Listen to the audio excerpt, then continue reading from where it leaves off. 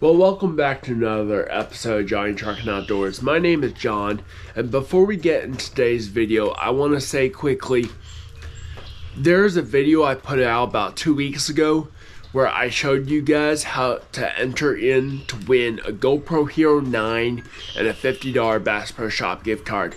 If you guys haven't entered in that giveaway, I've had about 40-50 entries so far. But if you guys haven't entered into that giveaway, it's about, the total value is around $400. So hop over a couple videos back, check out that video. At the end, I'll tell you guys how you can win the GoPro Hero 9. So go ahead and enter in that giveaway, and I wish you guys the best. This next week, on Friday the 24th, I'll be doing a live video on YouTube and giving away that GoPro Hero 9 and the $50 Bass Pro Shop gift card.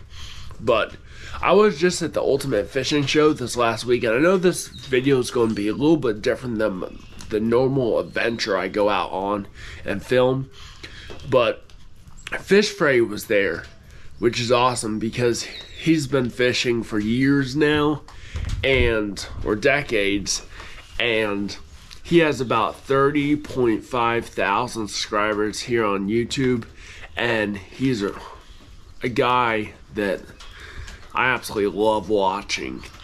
And he catches steelhead and salmon, and I videoed about a 25-minute video of him presenting how fishermen can catch more steelhead and more salmon here in Michigan or wherever across the country you guys live. So I hope this presentation and his seminar helps you guys to become better fishermen. Let's get right into it. Alright guys, so I'm Davis, and thank you guys for all coming out, and I'm going to give a super fast crash course on float fishing for steelhead.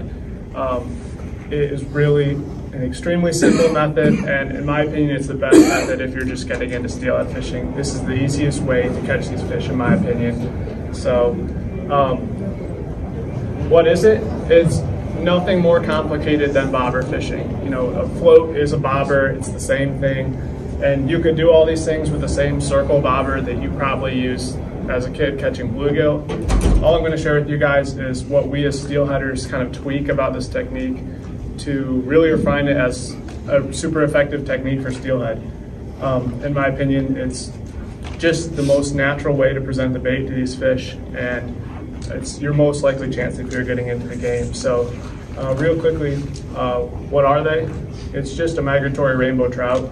So we treat them like a stream trout, even though they spend most of their life in Lake Michigan. So we're presenting our bait to these fish as if they were a trout. You know, they spend many months in the river and they feed like a trout. They eat bugs, they eat eggs, stuff like that. So float fishing allows you to get your bait to them in the most natural way, and they don't even think twice about eating it if you do a good job of presenting it. So I'm going to go through as many things as I can in 20 minutes, but mainly what you need, what you should get if you're just getting started, and then presentation is very important. So that's the technique. So what you need, the technique, and then where and when, as much as you can do to put yourself in the right place at the right time. And then I think mindset is really important, especially as you're getting started. It's also a mental game. So that being said, why am I up here? I'm definitely a stark contrast to Jim and some other people that are giving seminars, because I only caught my first steelhead about 9 years ago, and then around 6 years ago I started float fishing, which is what I'm talking about today. So that being said, I've been sharing what I do over YouTube, which has helped me learn how to educate people, and I know I've helped a lot of people get started. And I also learned on my own. I didn't have a mentor per se, and I went through a lot of struggles that if you guys are just starting, you might be going through those struggles. So that's why I'm up here. And I was born and raised in Ohio fishing on Erie tribs. We're focusing on Lake Michigan tributaries because that is the focus of the Great Lakes Angler Diary, although they're also collecting data on the Clayton River and Lake Huron. But that being said, I think the Ohio Erie tributaries are a whole different game. So I'm going to focus this talk about Lake Michigan tributaries, things that I think apply most there, even though there's lots of overlap. So I've spent 6 years in Michigan now, spent 4 years at Ferris, and now I'm at Grand Valley. So I'm just going to start right away with the rod because I think it's one of the most unusual things. If you're not familiar with this, I remember the first time I saw people with center pins. I mean, it looks like a telephone pole, right? This is a 13-footer, which I say at the bottom here, this is my choice. And I actually use a 13-footer in small creeks even because I don't like re-rigging stuff, so I'll go from a big river to a small creek and I'll bushwhack with this thing. But there's a lot of reasons why we use a long rod. Mainly, you can keep your line off the water. So if my float is all the way over there in the corner, with this 13-footer, I can have no line on the water. And what that does is that prevents drag, which we'll talk a little bit about later, but essentially you're getting the most natural drift. You're presenting your bait at the same speed as the current, which is what a trout is looking for. They're positioned with their head up in the current, they're looking for a perfect drift. And a long rod allows you to do that, especially on a big river. You have multiple different current speeds, and the main problem that a lot of times you'll face, you have faster current in front of you, and the fish are sitting in the slow seam where they're more comfortable. So that's why we use these 13-footers or even 15-footers. And that being said, I don't think the rod is a very important part of this whole process. I think any long rod will do, and especially a light rod, a rod with a lot of flex, because the other reason is it's protecting your leader. This is why we can use 6-pound tests or even sometimes lighter leaders for these huge fish.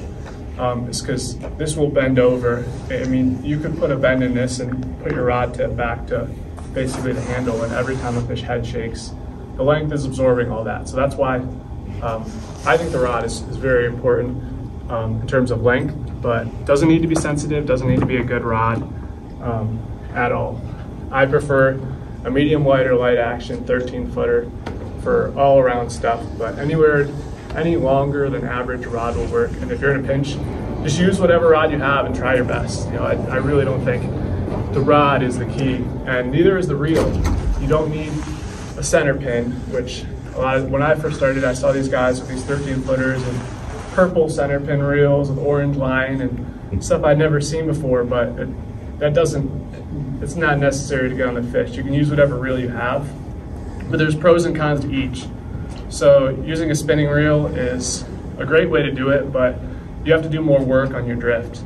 What a center pin reel is doing is there's no drag, it's just a freely spinning spool.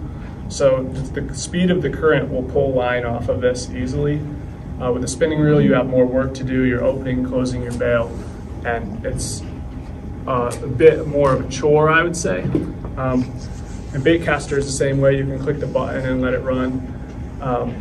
But baitcaster has its own set of issues with ice that spinning reels and center pins don't really have as much. But another advantage of a baitcaster, which I think is huge, I've just got into using a baitcaster more, is your retrieve. A lot of times float fishing, sometimes if you have the space, you can run your bobber to the point where you can hardly see it anymore. So a lot of your time fishing is spent retrieving. So a baitcaster, you can retrieve instantly. Center pin, there's no gears, so you're sitting there spinning. So there's some really good advantages to all these kinds of reels, essentially. And what I'm trying to say is you can use whatever you have if you're just starting. But I personally use center pin most of the time. It's kind of an optimized tool for float fishing once you get the hang of it.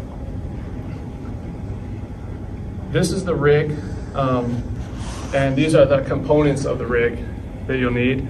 And this is also a visual example you guys can see. You might have heard of a shot pattern if you've heard about float fishing.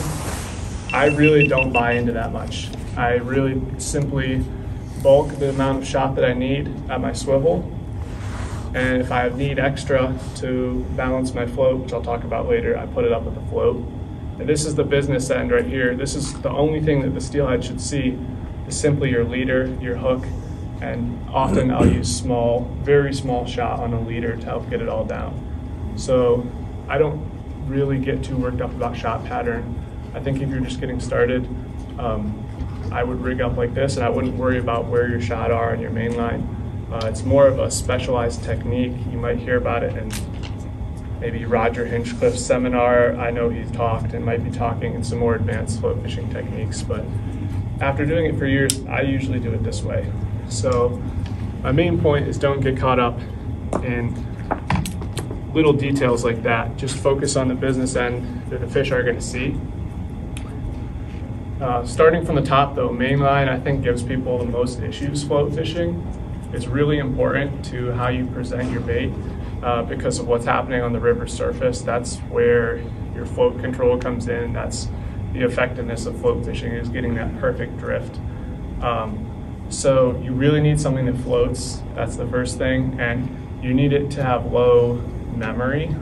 So not a line that springs, it's going to spring up, especially if you fish with a spinning reel or a bait caster. So I throw Trilene XL smooth casting up there. I think that's what I recommend to people who are just starting and trying to save some money. It has really low memory, it floats good, it works. It doesn't last as long as I like, but that's my recommendation if you're just getting started and you're trying to save money. I use Blood Run mainline. It's 23 pound, so it's more suited to a center pin. You would probably want to use lighter line on a spinning reel. The reason for that is it's bunched up much tighter on the spool. So braid kind of has all the awesome ingredients that you want for a perfect float fishing line, but it freezes and it gets water all over your reel. And it also has no flex, which sometimes is an issue with these fish when they're head shaking. So I almost always use some kind of floating mono. Bobbers, you'll see all kinds. You'll see custom bobbers with art on them. You'll see foam bobbers, circle bobbers, but mainly the style that most people are using is just this. It's a stem on either end that you use tubing to attach the bobber with. And there's a reason everyone uses it. It's super convenient to adjust your depth. It's very visible at long distance. And people get like their favorite styles and shapes. I think this is like the standard that I would recommend everyone use. Most companies call this a fast and deep style, or they'll rate their styles by current speed and depth, which I don't think is very intuitive at all or relevant, but use whatever one you like and just get used to it and learn to, control it. Some people think in small, clear water floats will spook fish, but I use giant floats. I use 15, 18, 20 gram floats everywhere I fish because I'm usually filming what I do and I'm trying to get it on camera. So the bigger float, the more likely I am to get it on camera. Don't have any problems in small creeks. If you're fishing somewhere that the float is going to spook the fish, it's probably not very good float fishing water, realistically. But for this style, you need to have tubing, and you need 2 pieces of tubing on your main line. You can use whatever 1/16 ounce or 1/16 inch tubing you can find. If you can find a cheaper way to do it, some people order it or get it from the hardware store. But that's just what you need. Some people use slip floats, and I would recommend that if you're fishing deep, big rivers, because if you're pushing 10 feet or you're pushing the length of your rod and you're fighting a fish, you can't reel past that bobber, you're gonna have a really hard time landing your fish with that length leader, so a slip float will solve that problem. But in general, we use fixed floats with tubing, and that's what I'd recommend.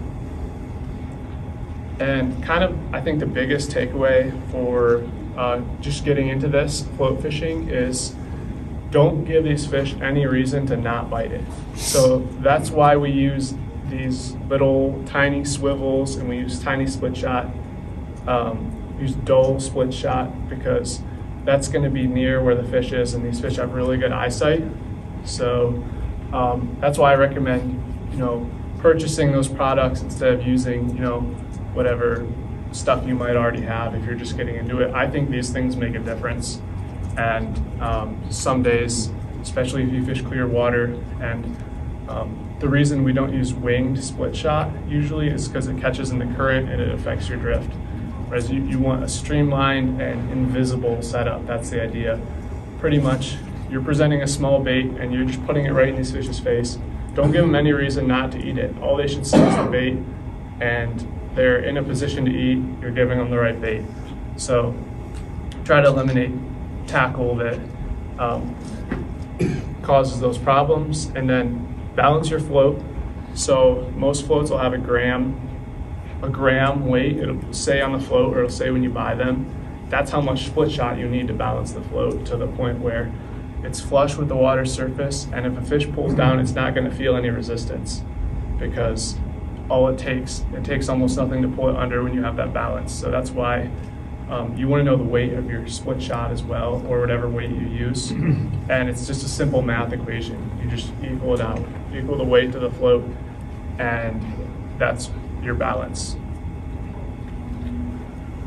Leader is really important, because that's the business end, and that's also the breaking point. But that being said, we use a lot of really light lines, and I would recommend you guys use light leader too if you're just getting started. You learn the most from getting hookups. If you're really struggling to get hookups, a hookup and losing the fish is better. It's more educational than not interacting with the fish. And a lot of times we'll use 6-pound tests. Even that fish there is a 34-incher, which is in the upper range of what we get here in Michigan. And that's 6-pound test battle, 5 minutes, and we get the fish in the net. So that happens quite a bit, and sometimes 6-pound test is the best choice. Your factors are going to be water clarity, fishing pressure, and what is around you. If you're fishing in a wide open space, you can get away with 6-pound or a light leader like that. But if you're drifting into a log jam, just sometimes where they are, you have a lot of factors to consider. But that's why I usually carry 6, 8, 10, and 12. And then if the bite's tough, I'm going to be running 6 almost all the time. But there's other situations which I'll talk about too. And just check it frequently, because if you catch a fish on it or you got snagged with it, that's your breaking point, and it does not take much. If you get a knot in it, these fish will break you off. They are really big and they fight really hard. So not going to talk much about hooks. I use really small hooks, smaller than you would think for a fish of this size, down to a size 12 for spawn bags. And with beads, you use a little bigger hooks. And I think that Roger Hinchcliffe is giving a bead talk after this. So if you want to get into the weeds of bead fishing, which I don't get into at all, you can probably figure out how to see that. But small hooks, wide gap, short shank, that's what we use for spawn bag fishing, and they stick really well in the fish's mouth. We don't lose a lot of fish to pulled hooks using these style hooks. So that's pretty much the breakdown of all the terminal components that you need. It all fits in a little thing like this, so that's why I love float fishing. You can really run and gun. You don't even need a pack. Everything that I need, I carry in one of these little float wallets. So it's part of the beauty of it. But then when it gets into baits, it becomes a little more complicated, especially if you want to run spawn. That being said, if you're getting started and you can get a hold of good spawn, good eggs, it's just salmon or steelhead eggs. This is the best way to catch these fish, and a float's the best way to present it. So if you can get your hands on good bait, it'll shorten your learning curve, and it'll put you on the fish if they're there. There's a reason that everyone's running it, and it's really easy to cure it yourself. So I have videos on my channel of how to do it, and you can also order it online, or if you're trying to get into the game, Pawtucket trout eggs is the one commercial product that I have tried that I think is decent. It's not nearly as good as the real deal, but it comes in a jar. And some place, I think Meyer sells it sometimes, and then some places around here. So if you can't get spawn, you're still in the game. Don't lose confidence just because you don't have the spawn. Beads, jigs, they will keep you in the game, and especially if you can get wax worms. These tube style jigs here, this is a Michigan classic. You'll find these on every single winter steelhead hole in the state. You'll find them in the trees, and it's for a good reason. Load them up with wax worms and fish them with confidence, or even the marabou jigs are great without bait. So you can still be in the game without bait. And this is the extent of what I use while float fishing. No, it's nothing more than that. I use spawn when I can, and I usually carry 2 rods. I have one rigged with a jig and one rigged with spawn, and it's as simple as that. If I can't catch them on that, they're probably not active fish, so I'm probably not going to catch them. So I recommend focusing on just proven winners. These are what everyone uses for a reason. And the presentation is important, even if you have good bait. you're not going to be in the game if you're not presenting it right. So it's just important to think of these things as trout. They feed on items in the drift. They're sitting, they're facing with their head forward in the current, and they're just looking at what's in front of them, watching it drift by. And if it's food, they eat it. So you just want to get it in front of their face, not too deep. So I usually start shallow, work my way till I start detecting bottom, and then I come up at least a whole foot, because you only want them to see your bait. You don't want them to see all of your terminal tackle. So that's why this is caused by drag, which I talked about earlier, and it's when your bait's going slower than the current speed. And when that happens, the fish is not going to see your bait first. It's going to see your terminal tackle, and it's also not natural to them. They're expecting to see things going the same speed as the current. So if you give them a presentation like the one on the far left, where it's kicked out in front a little bit, then they won't see it coming. All they see in front of their face is that small, perfect bait that they're used to eating in the wild, so they take it. That's the goal of float fishing. And then in slower water, you'll get a perfectly vertical presentation. Works well too, but usually the goal is to have your bait kicked out in front a little bit, and how you do that is you add a little tiny bit of tension as you drift. So yeah, this is really important, and this is what I think a lot of people get tripped up on. But you want to find bottom. You pretty much know these fish are going to be within 1 or 2 feet of the bottom, and get that good drift. And as long as you're doing that, you're definitely in the game for a bite. What makes a good float fishing spot? This is probably my most asked question. Usually phrased as "What river are you fishing?" in this video, but these things apply to all rivers, and we have opportunities in dozens of rivers. So the way I fish is I fish everywhere. I don't fish one river all the time, and I found that pretty much the same things apply. You need depth. You shouldn't really see the bottom realistically if you're float fishing.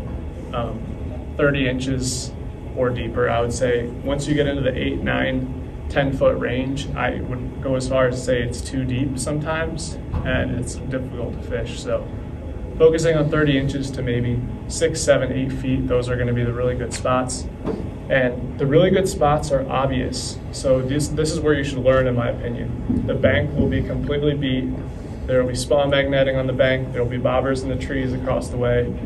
I recommend you guys learn to fish on those holes, and then that'll help you guys dial in where these fish live and give you more experience with hooking up. So it's not always the bends. A lot of people fixate on the river bends, but there's really deep holes and straightaways that you can find. And the only way to find is to go out and fish. Get snagged. Unfortunately, that's how you find new holes. These fish love living near the wood. So in Michigan, we have this awesome duality. You can do whatever you want. You can fish right down the road in urban areas, and you can fish along with other guys, and you can learn from other guys, which I would highly recommend. Fish a popular dam. There's a lot of great steelhead fishermen there that fish every day, and they're really open to teaching you guys how to fish if you're new to it. If you run into someone who's not open to help you out, they totally have the wrong attitude, and that's on them. So sometimes you might want to fish in a more social setting. Usually there's more fish in those spots. They're more heavily stocked because they're close to population centers. You can also go for complete solitude. This is a spot where I was the only tracks in the snow for miles and miles. And I didn't catch any fish there, but I had a great experience. So that's the duality of Michigan, and part of why it's so awesome. And this is right behind the conference center, so I just thought that picture would be fun. That's where we are, right behind. And then any time of year is good for float fishing. There's never a time where you might think, oh man, this isn't float fishing weather today. You can always go out and do it, but there's a few ways to tweak your presentation that I think are important seasonally. In the fall, the fish are the most aggressive, and they also fight the hardest. So you should beef up your leader in the fall, and you should fish faster water. that'll really help you out, and you will not regret beefing up your leader for those fish. They fight like nothing else. Once winter comes around though, the fish will settle into the deep holes. That's a great time to run light leader and hook fish. You're probably fishing for fish that have been caught several times. So my last trip, I caught a fish with 2 different hooks in its mouth, broken off. So by running 6-pound leader and good bait, those fish will bite again.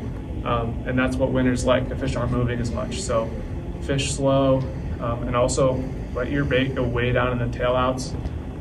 It's pretty well known that steelhead will move back into the shallow water of the tail outs to get access to more sun on their backs. So sometimes in the winter you actually want to shallow up and fish the tail outs if you're not getting anything in deep holes. Spring is awesome. The fish are everywhere. They're up there to spawn. So you can also get away with fishing higher upstream areas than you'll find fish in the other months of the year. So spring's kind of upon us right now. This is that time of year where the fish are starting to move up.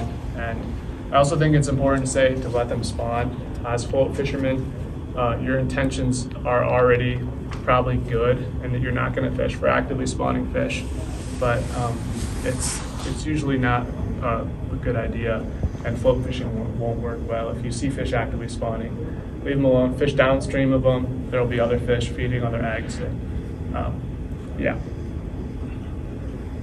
So I will kind of wrap this up with talk about mindset, and I've tried to talk about this for salmon fishing in Michigan too. This is not bluegill fishing. It's not about the action. You're going out and you can catch a fish that could make your week or your month. So just go out with the expectation that you might not hook up or you might only get one chance. That's kind of the standard, and what we have with that opportunity is a lot better than anywhere else, pretty much outside of Alaska for these fish. So don't compare yourself to others. You'll hear people that say they hook 10 fish, 15 fish, 20 fish. Don't let that get to your head. Steelhead will give people a huge ego, and that's, I think, a big problem, is that people hear those kinds of ratios and they think they should be hooking up with that many fish too. But a really, really good fish day is 1 hookup, 2 hookups, 3 hookups, and then you get yourself there on the right day, you might have double-digit hookups. But I just think it's a lot more rewarding if you go out and you get skunked and you learn things, and it's just important to know it's all part of the game. I think float fishing is the best way to get on these fish and to get on them in numbers any time of the year, but it's not going to be every day. So I like to reiterate that if you are lucky enough to live here in the Great Lakes, this is a steelhead and a migratory fish paradise. We have the freedom, we have the public access to target these fish that a lot of people will be really jealous of. So just get out and enjoy it. And then thanks to the DNR for giving us this opportunity, and for a Michigan Sea Grant for trying to gather this data with Angler Diary, and for having me out here today. So that's all I got.